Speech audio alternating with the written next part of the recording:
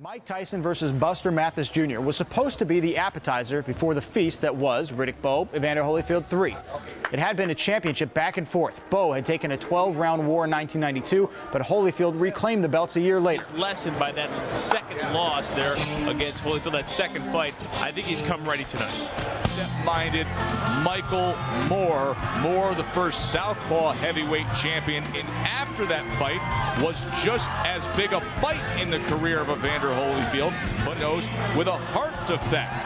He went through weeks of talking to doctors, faith healers, and finally went to the Mayo Clinic, and they said the defect never even existed, and they cleared the way of what the doctors at the Mayo Clinic said. We will look out for that conditioning and those issues tonight. And here comes Big Dad Riddick Bowe. As you can see from his pre-fight wardrobe, a proud father of 5. He feels that he has matured with the jab. Well, it's no secret, as we mentioned, when Riddick Bowe is in shape, he has one of the most effective. There's no champion here tonight, but Bowe enters the ring as the honor reserved for the champion. The infighting, he has that power, and he can do damage there. Evander Holyfield.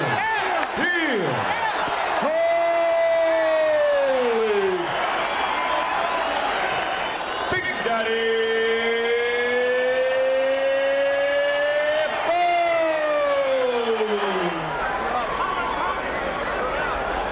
All right, gentlemen. Give me good sportsmanlike conduct. Understood? All right, shake hands. Good luck to both of you. Where's Low at, Joe? Even though he's a smaller man, he can be more effective and can be busier. Holyfield, Riddick Bowe. Bowe, a 3-1 favorite here in the Vegas sports books. To Holyfield 3, the final chapter is underway from Caesar's Palace. Right across that 6'2" frame. Remember, he was the cruiserweight, the undisputed cruiserweight. Jab doubles it up there. Good movement from Holyfield, and then he places a right hand. Boxing lesson. Exactly right. Comes to the inside that time, gets 2 punches off before they tie up.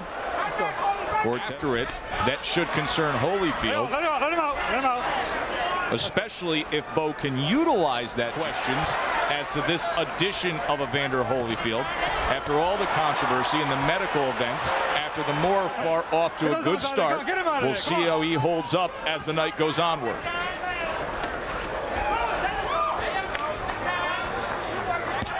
There's a nice jazz.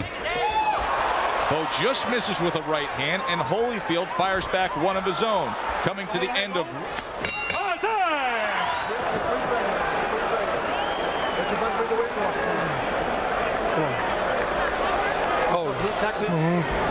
But you can't throw one punch because he's going to counter two. Why?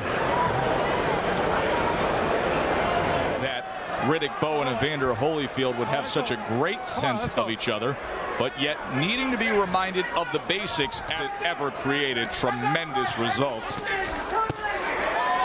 Such electrifying action between. Misses with the right hand. Holyfield came under it. Tried a right of his own. Back to the jab at range. He was so successful in the first round. He should go back to what he was doing. Moving, being light on his feet, thinking light. Just Bowe who got the better of it. Came over with the right hand. Bowe has that height advantage. That just seems pretty Bowe. Oh, and they're still going after the belt. Look at this. Look at this.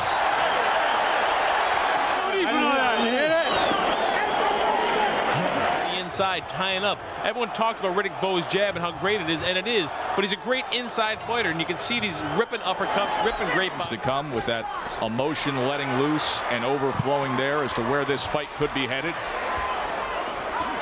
Shots here by Riddick Bowe. You got to wonder why Evander Holyfield wants to stay inside there. Good uppercuts by Bowe.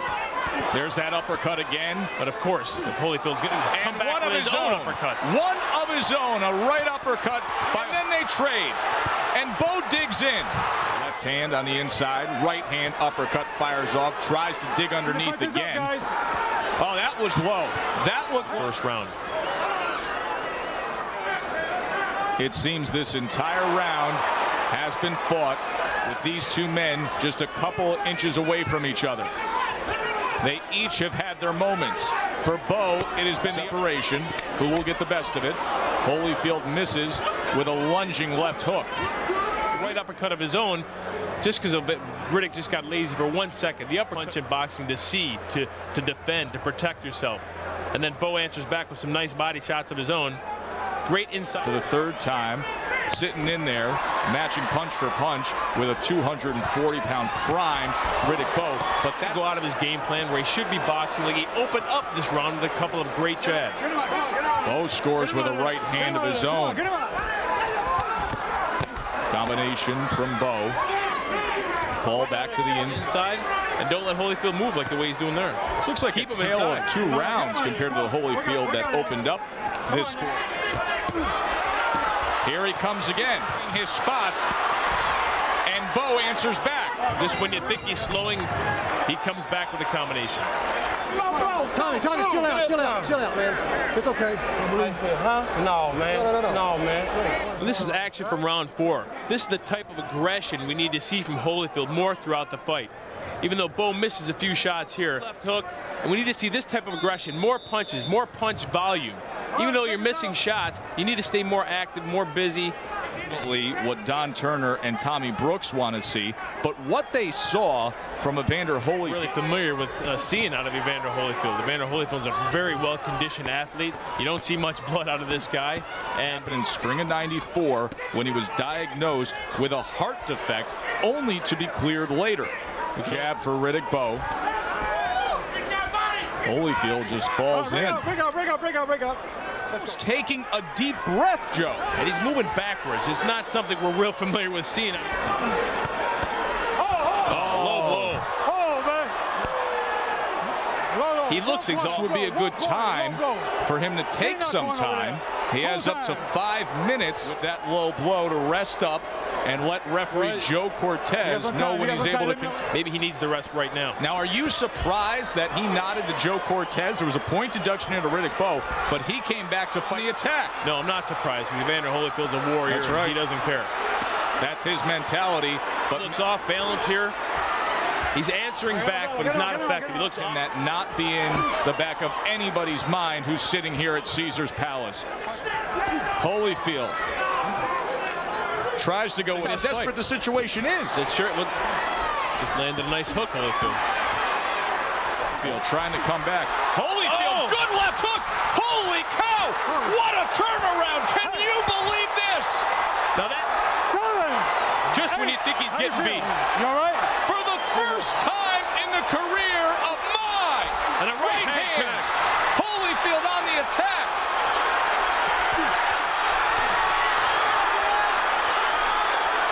How much does he? And give it my all at the 6th round, especially at the top of the round. He lands that left hook so effectively, Riddick Bowe didn't even see it coming. Keep in mind, at the end of the 5th round, both the ringside physician and the referee were in the corner of Evander Holyfield. This fight was headed to a place that Holyfield didn't want to see. It's just Bowe creates a little bit of separation, nice but there's a left hand from Holyfield, and now trade a little more. Good exchange here. Give me a clean round here. Clean round.